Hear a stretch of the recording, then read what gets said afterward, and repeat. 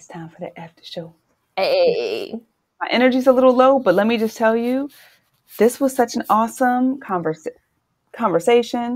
Even though it's Yes. been a long day, Dom, I'm just like, I'm so Yes. grateful that we get to do this work because Opal is, I Yes. really hope that our listeners go out and freaking blow her social media up and I show hope her so some love too. because she is the real deal. She is on point. I, you know, I think sometimes we underestimate the power and the wisdom that people under 30 have.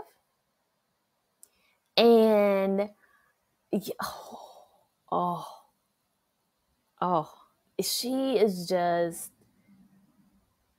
so full of wisdom So and such a wisdom. beautiful spirit.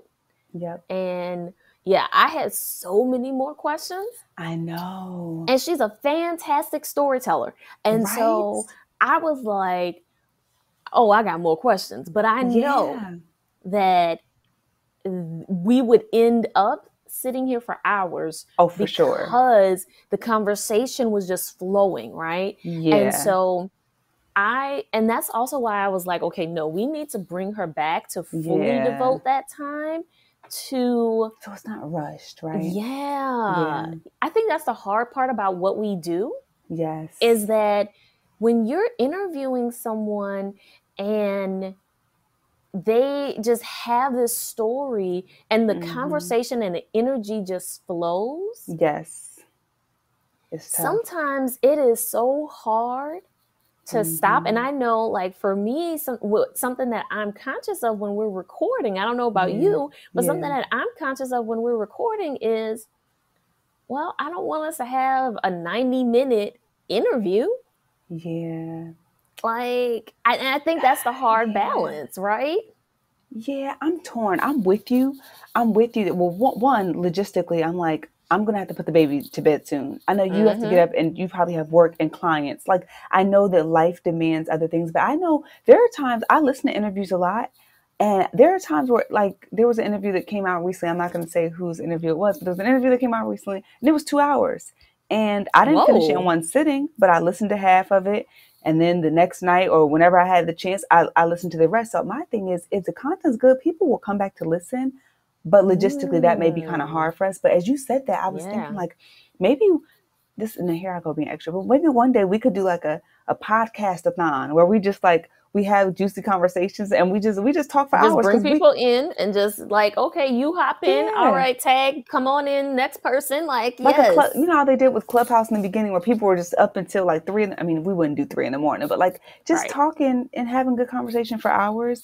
I will say, I think this is one of our longer interviews that we've done in a long Yeah. time, which I think is fantastic. Also, girl, I don't know about you, but when Opal was sharing her story, yes, all of these questions came up, but I was like, wow, I don't think we've ever had a guest tell their story in that way where it was just so captivating. And Yes. it probably went on for more than 10 minutes. And it was like, Oh, it was yeah, it okay. did. It wasn't like, it was like, oh, I wish this was over. It was like, oh, this is good. Like you could keep on going. And Right. it I was all, like, there's still stuff that you could still share that you didn't even get to. exactly. And like her story arc, she just It walked was that story and it beautiful. flowed. And I was like, oh, this is great. Like you can keep on going. I wanted to interrupt and ask little questions throughout, but I was like, oh, she's vibing. This is actually really good. She's a great storyteller. So I just appreciated her.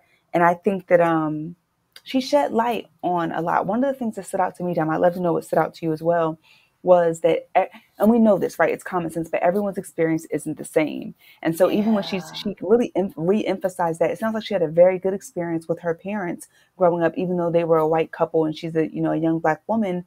It sounds like she had a good experience overall. The fact that they were so supportive of her when she started to embrace her Right. blackness, and even though they may not have known, what to do and how to communicate initially, it sounds like she had a very good experience. And we know that there are some people that don't, but just Don't. really understanding like everyone's experience is so unique, right? We can't just lump and put everyone into the same sort of category, right?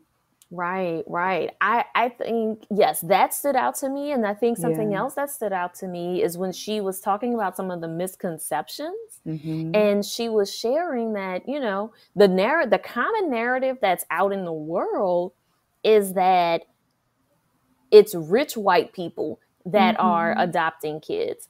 And Yeah. I think because I know folks who are transracial adoptees, I know that that's not always the case.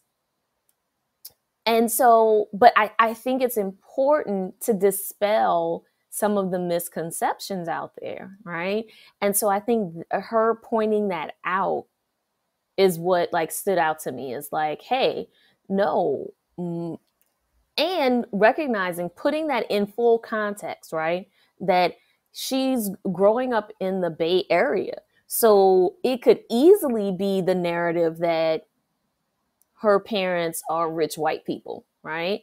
But her pointing out that that was not the case for her.